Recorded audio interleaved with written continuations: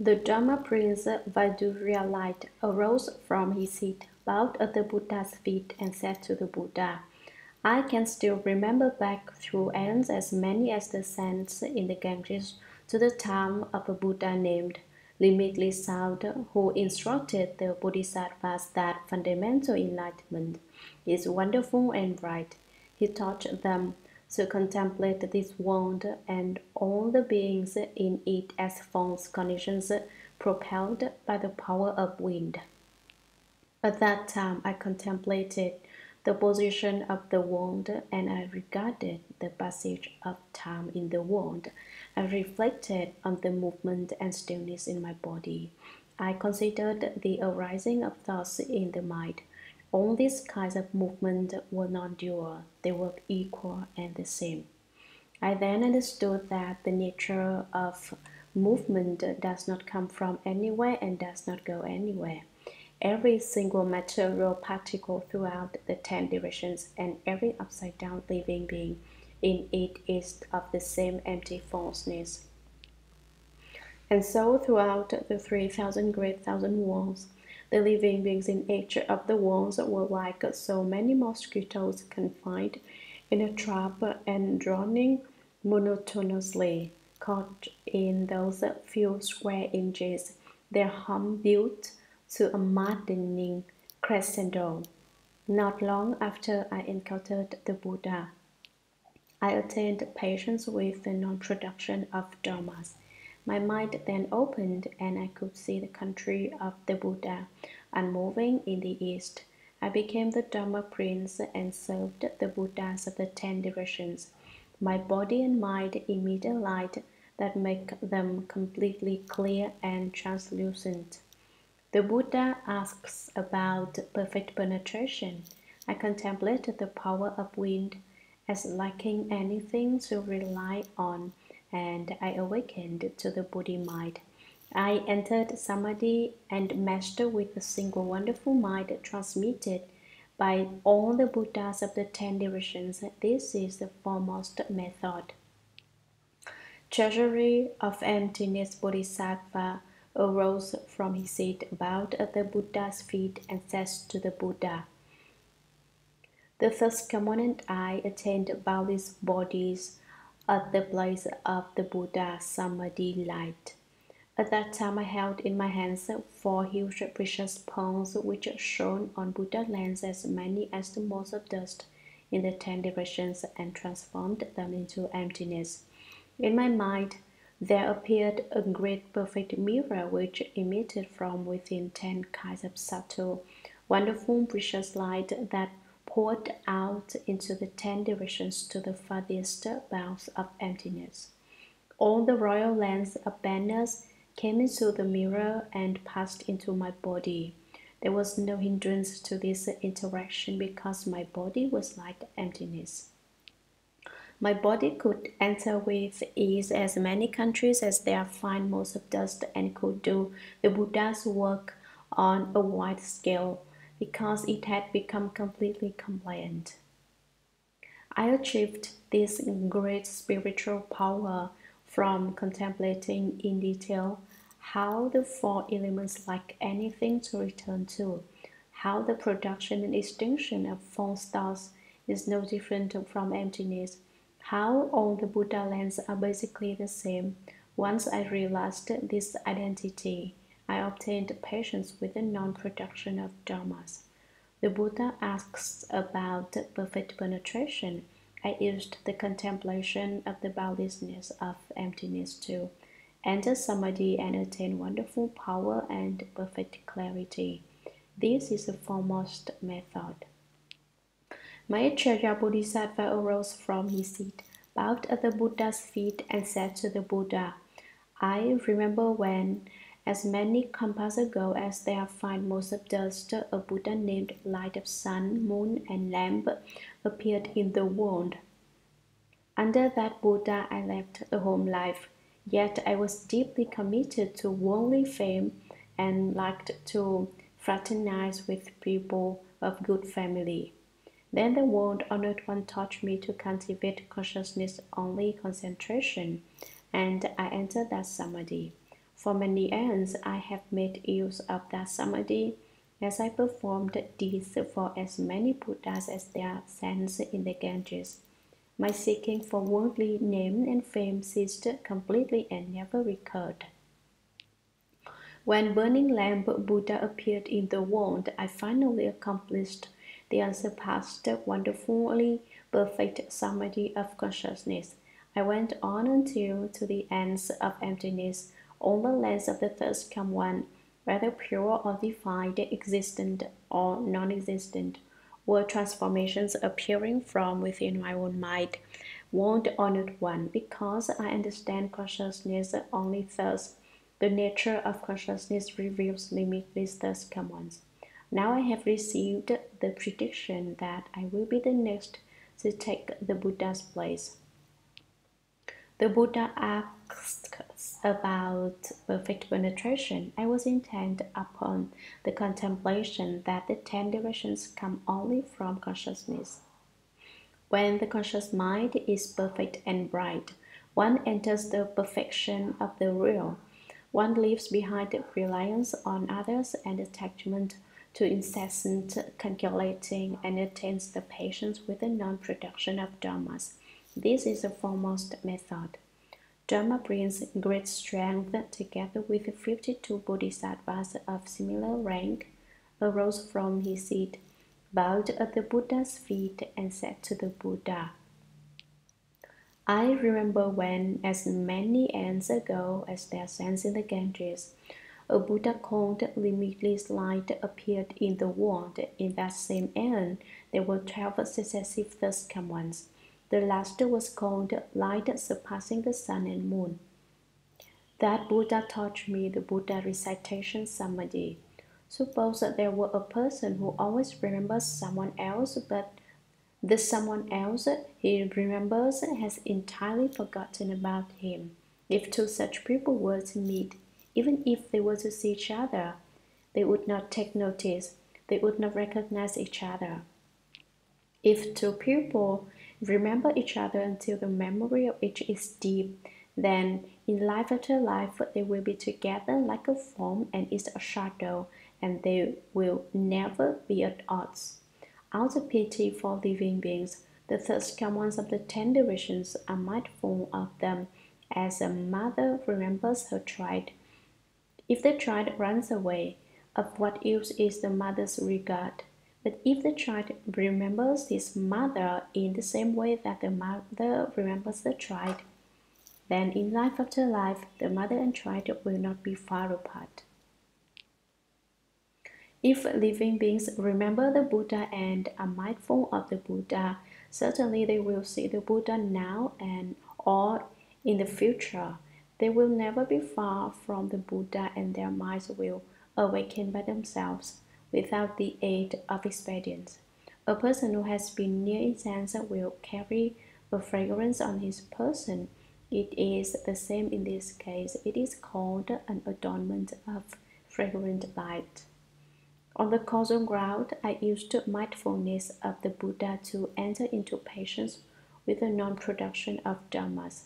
Now in this world, I gather in all those who are mindful of the Buddha and bring them back to the Pure Land. The Buddha asks about perfect penetration. I would select none other than gathering in the 6 organs through continuous pure mindfulness to obtain samadhi. This is the foremost method. Then Kwanshin Bodhisattva arose from his seat, bowed at the Buddha's feet, and said to the Buddha, World honored one, I remember when, as many kampas ago as there sands in the Ganges, there was a Buddha in the world named Contemplating the World's South. It was under that Buddha that I brought forth the Bodhi resolve. That Buddha taught me to enter samadhi through a process of hearing and reflecting. Initially, I entered the flow through hearing and forgot objective states. Since the sense objects and sense organs were quiet, the 2 characteristics of movement and stillness crystallized and did not arise. After that, gradually advancing, The hearing and what was heard both disappeared. Once the hearing was ended, there was nothing to rely on, and awareness and the objects of awareness became empty. When the emptiness of awareness reached an ultimate perfection, emptiness and what was being emptied then also ceased to be. Since production and extinction were gone, still extinction was revealed. Suddenly I transcended the mundane and transcendental worlds, and throughout the 10 directions, a perfect brightness prevailed. I obtained two supreme states. First, I was united above with the fundamental, wonderfully enlightened mind of all the Buddhas of the 10 directions, and I gained a strength of compassion equal to that of all the Buddhas, the thirst come ones. Second, I was united below with all living beings in the six paths, and I gained a kind regard for all living beings equally. World honored one, because I served and made offerings to the thirst come one, Kuan Yin, I received from that thirst come one a transmission of the Varasamadhi of all being like an illusion as one becomes permitted with the hearing and cultivates hearing.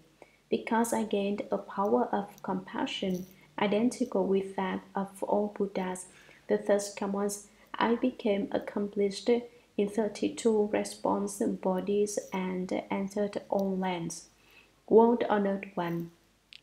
If there are Bodhisattvas who enter Samadhi and vigorously cultivate the extinction of outflows, who have superior understanding and manifest perfected penetration, I will appear in the body of a Buddha and speak Dharma for them, causing them to attain liberation.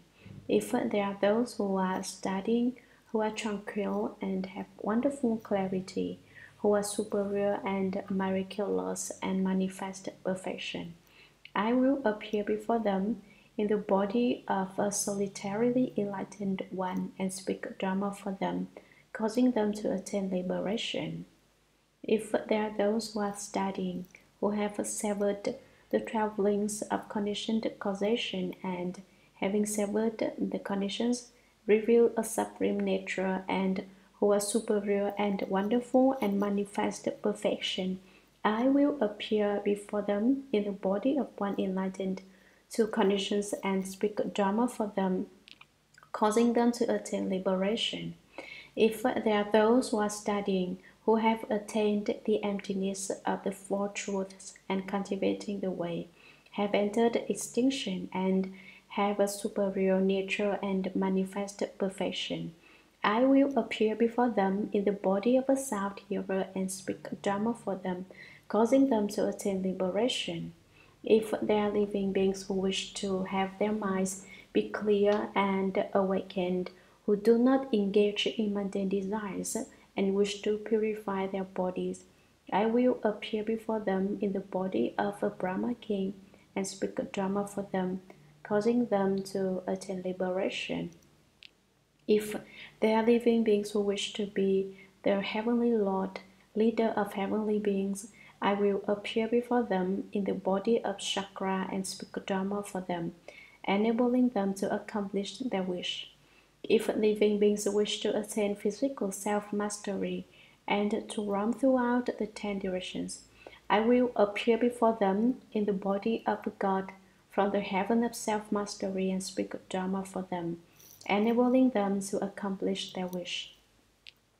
If there are living beings who wish to attain physical self-mastery and fly through space, I will appear before them in the body of a God from the heaven of great self-mastery and speak Dharma for them, enabling them to accomplish their wish.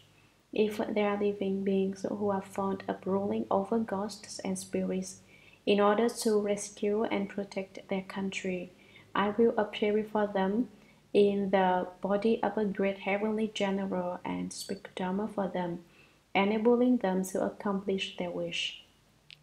If there are living beings who like to govern the world in order to protect living beings, I will appear before them in the body of one of the 4 heavenly kings and speak Dharma for them, enabling them to accomplish their wish. If they are living beings who enjoy being born in the heavenly places and to command ghosts and spirits, I will appear before them in the body of a prince from the kingdoms of the four heavenly kings and speak Dharma for them, enabling them to accomplish their wish. If they are living beings who would like to be kings of pupil, I will appear before them in the body of a human king and speak Dharma for them, enabling them to accomplish their wish. If they are living beings who enjoy being heads of households, whom those of the world venerate and yield to, I will appear before them in the body of an elder and speak Dharma for them, enabling them to accomplish their wish. If they are living beings who delight in discussing the classics and who keep themselves lofty and pure, I will appear before them in the body of an upasaka and speak Dharma for them, enabling them to accomplish their wish. If they are living beings who enjoy governing the country and who can handle matters of state decisively, I will appear before them in the body of an official and speak Dharma for them, enabling them to accomplish their wish. If they are living beings who like reckoning and incantation and who wish to guard and protect themselves, I will appear before them in the body of a Brahman and speak Dharma for them, enabling them to accomplish their wish. If they are men who want to live the home life and uphold the precepts and rules, I will appear before them in the body of a bhikshu and speak Dharma for them, enabling them to accomplish their wish. If they are women who would like to live the home life and hold the pure precepts, I will appear before them in the body of a bhikshuni and speak Dharma for them, enabling them to accomplish their wish. If they are men who want to uphold the 5 precepts, I will appear before them in the body of an upasaka and speak Dharma for them, enabling them to accomplish their wish. If there are women who wish to base themselves in the 5 precepts, I will appear before them in the body of an upasika and speak Dharma for them, enabling them to accomplish their wish. If there are women who govern internal affairs of household or country, I will appear before them in the body of a queen, first lady, or noble woman, and speak Dharma for them, enabling them to accomplish their wish. If they are virgin ladies, I will appear before them in the body of a pure youth and speak Dharma for them, enabling them to accomplish their wish. If there are maidens who want to remain virgins and do not wish to marry, I will appear before them in the body of a gracious lady and speak Dharma for them, enabling them to accomplish their wish. If there are heavenly beings who wish to escape their heavenly destiny, I will appear in the body of a god and speak Dharma for them, enabling them to accomplish their wish.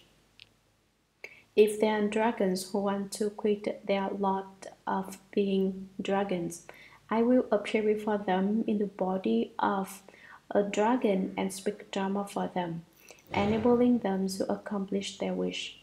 If there are yakshas who want to get out of their present fate, I will appear before them in the body of a yaksha and speak Dharma for them, enabling them to accomplish their wish. If there are Gandharvas who wish to be freed from their destiny, I will appear before them in the body of a Gandharva and speak Dharma for them, enabling them to accomplish their wish. If there are Asuras who wish to be liberated from their destiny, I will appear before them in the body of an Asura and speak Dharma for them, enabling them to accomplish their wish. If there are Kinnaras who wish to transcend their fate, I will appear before them in the body of a Kinnara and speak Dharma for them, enabling them to accomplish their wish. If there are Mahoragas who wish to be freed from their destiny, I will appear before them in the body of a Mahoraga and speak Dharma for them, enabling them to accomplish their wish. If there are living beings who like being pupil and want to continue to be pupil, I will appear in the body of a person and speak Dharma for them, enabling them to accomplish their wish. If they are non-humans, whether with form or without form, whether with thought or without thought, who long to be freed from their destiny, I will appear before them in a body like theirs and speak Dharma for them, enabling them to accomplish their wish. This is called the wonderful purity of the 32 response bodies by which one enters into all lands and accomplishes self-mastery by means of the samadhi of becoming permitted with hearing and cultivating hearing, and by means of the miraculous strength of effortlessness.